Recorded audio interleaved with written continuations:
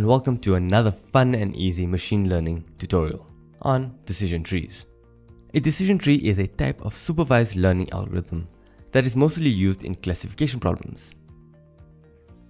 A tree has many analogies in life, and turns out it has influenced a wide area of machine learning, covering both classification and regression trees, otherwise known as CART. Please join our notification brigade by subscribing and clicking that bell icon. So a decision tree is a flowchart-like structure where each internal node denotes a test on an attribute, each branch represents an outcome of a test, and each leaf or terminal node holds a class label. The topmost node in a tree is the root node. In decision analysis, a decision tree can be used to visually and explicitly represent decisions and decision making. As the name goes, it uses a tree-like model of decisions. So the advantages of CART: it is simple to understand, interpret and visualize. Decision trees implicitly perform variable screening or feature selection. It can handle both numerical as well as categorical data. It can also handle multi-output problems. Decision trees require relatively little effort from the user for data preparation. And nonlinear relationships between parameters do not affect the tree performance. The disadvantages of CART, however, is that decision tree learners can create overcomplex trees that do not generalize the data well. This is also known as overfitting. Decision trees can become unstable because small variations in the data might result in a completely different tree being generated.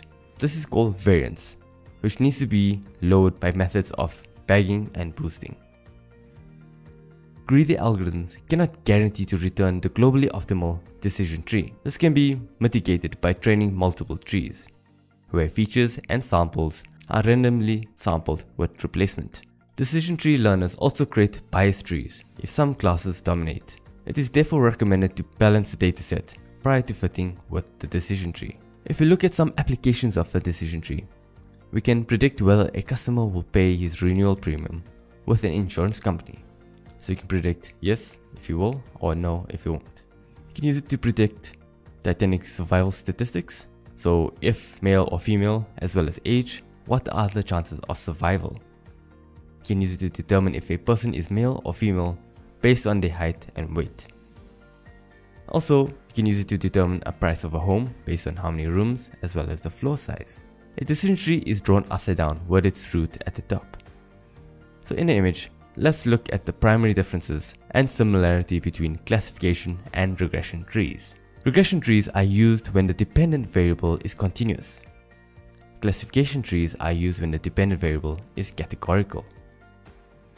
In the case of regression trees, the value obtained by terminal nodes in the training data is the mean or average response of the observation falling in that region. Thus, if an unseen data observation falls in that region, we'll make its prediction with a mean value.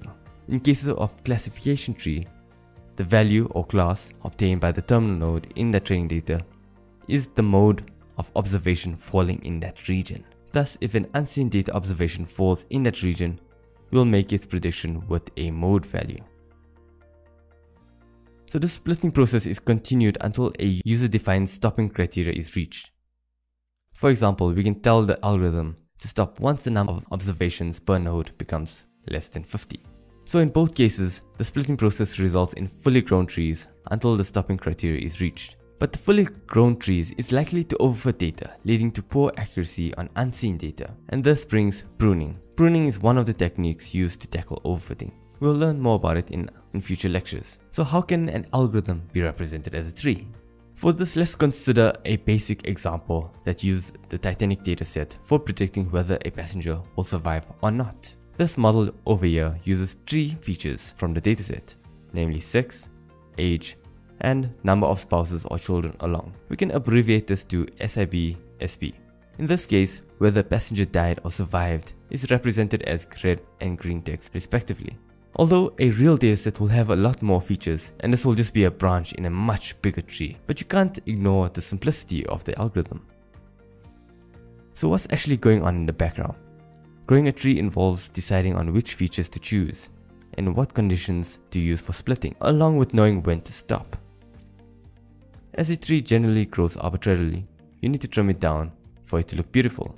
So let's start with common techniques used for splitting.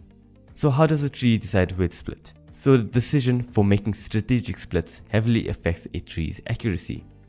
The decision criteria is different for classification and regression trees. Decision trees use multiple algorithms to decide to split a node in 2 or more subnodes. The creation of subnodes increases homogeneity of resultant subnodes. In other words, we can group our data in regions based on data that have similar traits. Decision tree splits the nodes on all available variables and then selects the split which results in the most homogeneous subnodes. We'll tackle an example soon in this lecture. The algorithm selection is also based on the type of target variables. So let's look at the 4 most commonly used algorithms in decision tree. 1. Beauty index. 2.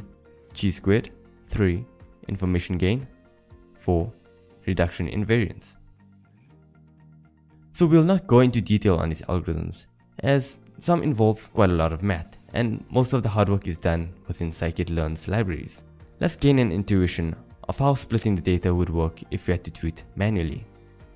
So over here we have arbitrarily generated data. We have x1 and x2, which are our independent variables. If we had to look at this data, we can split it into 5 regions.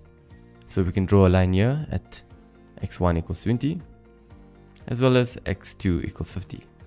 And then another one over here at x1 equals 25.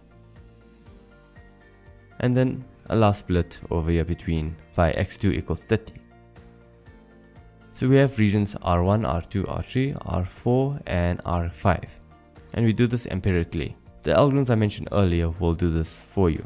Now remember, you can split it a bit further into more regions. So say for example, we can split R4 over here and that will result in more subnodes in our tree. But for now, let's just have 5 regions. So we start off over here at our root node. So we ask ourselves, is x1 less than 20? So we go either yes or no. So if yes, is x2 less than 50? So if you look at our graph over there, and then we separate that into R1. So if yes, we have R1, if no, we have R2. Then we go to our other branch and we ask, is x1 less than 25? So over here we look at if it's less than 25. If yes, then it's R3. If no, then we ask ourselves, is x2 less than 30?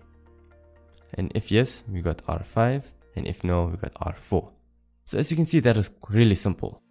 So this is all the basics to get you on par with decision tree learning. Decision trees are also very useful when used with other advanced machine learning algorithms like random forests and boosting, which we shall cover in future lectures.